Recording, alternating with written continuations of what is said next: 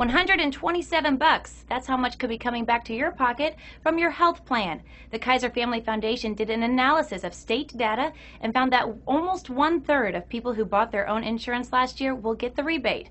Bottom line explains the catch. The percentage of consumers and businesses in line for rebates varies widely by state.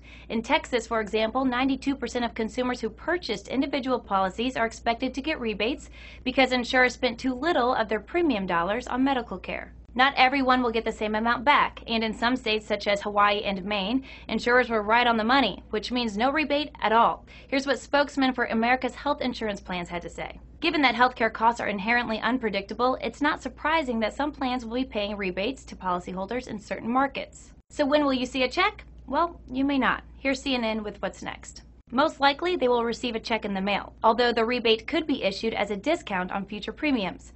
Actual amounts will vary by insurer, by state, and the extent to which the insurer fell below the threshold. Actual rebates will be issued after insurance companies submit their reports to the federal government sometime this summer. As for where the rebate requirement stands in the future, well, that's a decision the Supreme Court will have to make. For Newsy, I'm Carissa Lathan. Multiple sources, the real story.